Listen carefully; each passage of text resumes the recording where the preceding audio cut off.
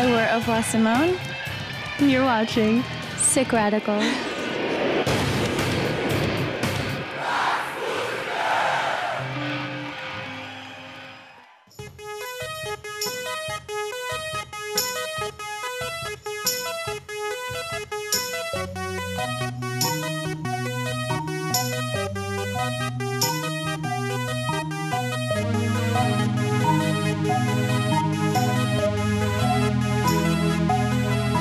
Welcome to Lisbon. I know already you're a fanatic for architecture, so tell me what you think of the city so far. Well, in addition to being a fanatic for architecture, I'm also a tile fanatic, so the fact that the architecture is covered in tiles is a little bit too much for me, but it's so beautiful that I can't stop saying, oh my god, that's so beautiful, but every 3 seconds. So. And they told us that in Braga, where we were yesterday, that the light here is different, that it's sort of white, and it really is different. I know it's especially foggy today, but it's really amazing here. It just sets this really amazing light for everything we can view.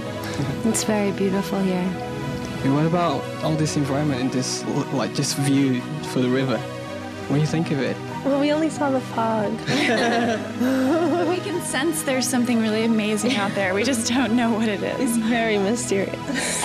Erica's staying in Portugal, so she'll in Lisbon for a few days, so she can investigate it and take pictures and tell us all about it. Once the fog lifts, hopefully. So touring, all these festivals, a lot of the Belgian festivals, this touring with air. Tell me a bit about it. Well, it's really exciting. I think it's one of the most exciting things that we've ever done is to play in this band and to be friends with each other and meet all these new people all over the world and see all these amazing examples of architecture. And so it's just exciting, and Air are the sweetest guys ever. So their shows were so amazing. They're one of the few bands probably that have a lot more keyboards on stage than we do. So it was really so fun to just look at their setup and play with their keyboards and watch them and learn from them, and it's really cool. What do you think of this sold-out show? I'm so excited. What a warm welcome. It's so unexpected. I know. It's really amazing to go to somewhere that you've never been before and then have the venue be sold out. It's really incredible. And it's, I don't know. What a lovely warm welcome. Thank you so much for being with us tonight. I'm so happy. I'm sort of smiling so hard. I'm going into the laughter zone. I guess you are too, so that's cool. There's people everywhere. I know. Aren't they awesome? Oh my god, I love you guys.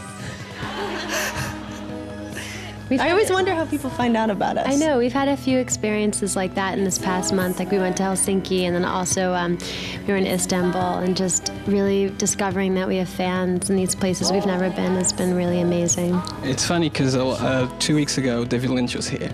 Oh. And we had the European Film Festival 2 weeks ago, and everyone was talking about Au Revoir Simone. No! What did they say? It's David Lynch's band. Come on. David Lynch's band. I had a dream about him last night. You did? This is my dream. He started another band with all these girls playing keyboards, and I was like, stole our idea. he was a really good singer in my dream. He does play guitar. Yeah, he is a musician. Maybe it was a dream. So girls, tell me a bit this album and how is it doing it for you? Oh, this album, it's been great. I mean, it's been a really good album cycle. We worked on it for about a year. We wrote it and recorded it, and then it's just been really fun to travel around and have people know our songs and be able to also to experiment with them and play them in different ways, and we're really looking forward to writing our next album, which we're going to do right when we get home from this tour. So we have a bunch of time set out and looking for a producer or trying to put all the pieces together, but we're really excited about it. I think this is a really tough question I have for you. I read today, I was reading the Pitchfork, the reviews. How do you deal with the reviews? Oh, that's a good question. I mean, it's weird because reviews, sometimes you read them and sometimes you don't.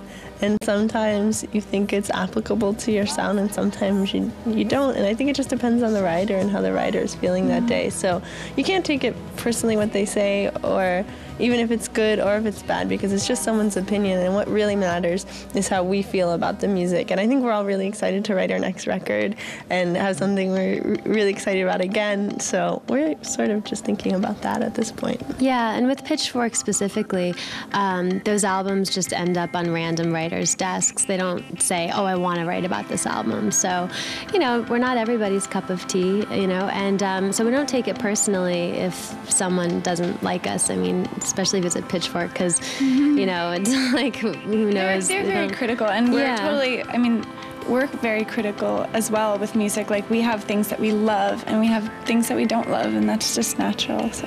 Totally. About the show we're going to see tonight, what should we expect? Keyboard. Similar to the album, but different in interesting ways. Girls, thank you very much for your time. Obrigada. Obrigada per ter vindo esta noite.